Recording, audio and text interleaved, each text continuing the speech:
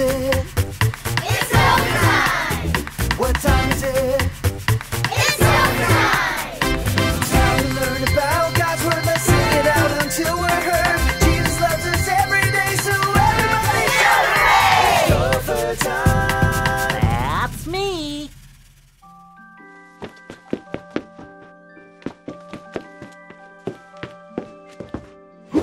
Hey kids, it's me, Timmy Bowties. Do you know what this is? It's a shield. I was using it to hide behind, but usually a shield is something that protects you, like from a sword, or an arrow, or a flying rubber chicken. Whoa, that was weird. Usually, soldiers have shields, but I've got one today because it reminds me of God. Hey, Maisie's flag just went up. Do you know what that means? Maisie has a message! That's right. Let's see what it is. Thanks, Maisie. Whoa, listen to this. It says, God protects me. That's our big idea for today. Can you say that with me?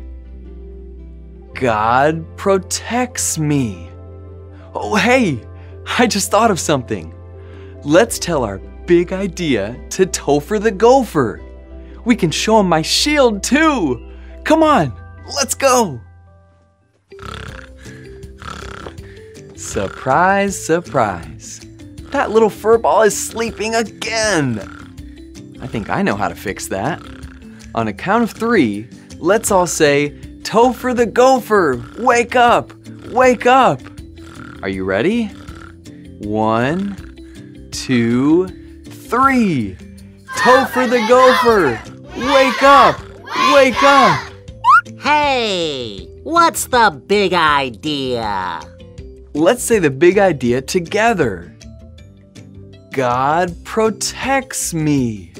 Oh, wow. That is a big idea. It sure is. And speaking of things that protect us, look at what I've got. It's a shield. Oh, neat. What's it for? I have it because it reminds me of God. It does? How? Because the Bible says that God is like a shield to us. Wait, you mean that God stops swords and arrows from hitting us? Not exactly. You see, a shield is something that protects us. And the Bible tells us that God is like our shield because he protects us and keeps us safe. Oh, I get it. God keeps us safe just like a shield does. That's right, Topher. In fact, today's true Bible story is all about someone that God protected and kept safe. It is? Maybe we can go inside and read about it. That's a great idea, Topher. We'll meet you inside. Come on, kids. Come on, everybody, it's time to learn and play. Let's all go to Topher's house today. Hi, everybody. Welcome to Topher's house. Now, where did I put my Bible? In the Bible box! Oh, yeah, that's right. I always keep my Bible in the super duper Bible box. To open the box, we have to say, it's true, the Bible is true. Let's say that together. It's true, the Bible is true.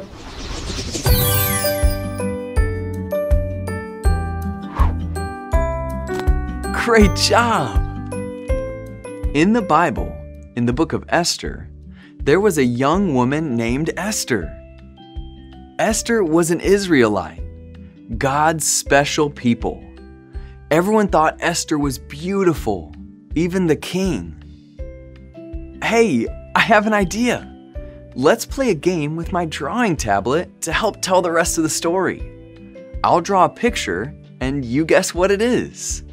Here's the first picture.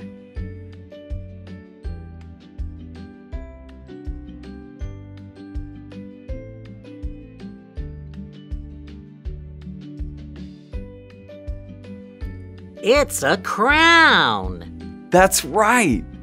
It's a crown. The king was very happy with Esther and loved her more than any of the other young women. So the king put a royal crown on Esther's head and declared her the queen. The king threw a giant feast with lots of food to honor his new queen. He declared the day to be a special holiday and gave everyone very special gifts. Here's the next picture. Tell me if you know what it is.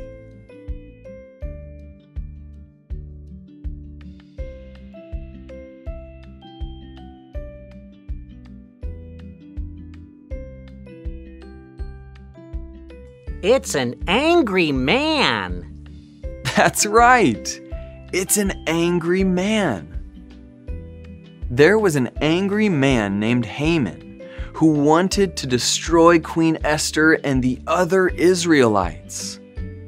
But Queen Esther's cousin found out about Haman's evil plan and sent a message to the queen. The message told Esther to go to the king and beg for his help and protection. See if you can guess the next picture.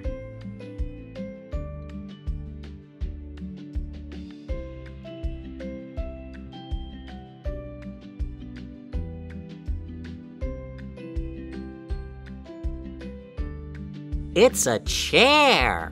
You got it. It's a chair or a king's throne. There was a law that said no one could approach the king without being invited, not even the queen. If someone approached the king, they could be put to death. Queen Esther trusted that God would protect her. So even though she wasn't invited, she put on her royal robes and approached the king while he was sitting on his throne. Let's draw one more picture. See if you can guess what it is.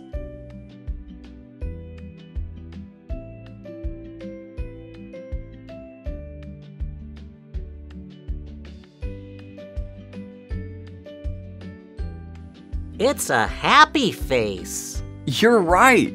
It's a happy face. The king was very happy to see Queen Esther. He reached out his royal scepter and made it clear to everyone that Queen Esther would not be put to death. Queen Esther told the king all about Haman's evil plan, and the king had Haman arrested. Not only did God protect Queen Esther, He protected all of His people. And that is today's true Bible story. It's true!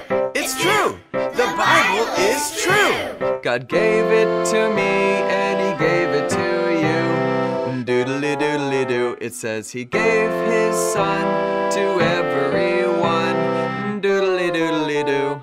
It's true! It's true! The Bible is true! Wow! Queen Esther could have been in big trouble. Yeah, but God was like a shield to Queen Esther. He protected her and kept her safe. That's right. God used the king to help protect Esther from that angry man named Haman. He sure did. And you know what? That makes me think of a question. In just a second, tell your teacher or parents what your answer is. Remember to quietly raise your hand first. Good idea, Topher. Here's my question. Who are some of the people that God uses to protect you?